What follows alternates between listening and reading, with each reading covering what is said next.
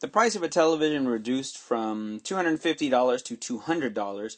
By what percentage was the price of the television reduced? So, snuck in a percent change question here. And when you have percent change, remember to solve percent of change, and I'll write it here real quick.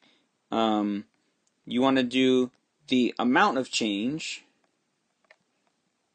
I'll just put amount change, over or divided by the original amount. Okay, so then that's the amount that we started with. Doesn't matter if it's more or less, that's the amount we started with. So sorry that's not written in there real neat, but that's how we do this. So we need percent change. I said percent change equals the amount of change is $50. From $250 to $200, it's $50. And we're going to divide by what percentage was the price of the television reduced.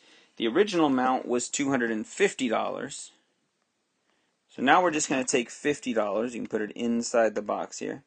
And we're going to divide by $250. I can make this 50.0 just to help us out a little bit. Big decimal point, make sure we get that right. Now 250 does not go into 5, it does not go into 50. It does go into 500 evenly 2 times, which is very nice. 250 times 2 is exactly 500.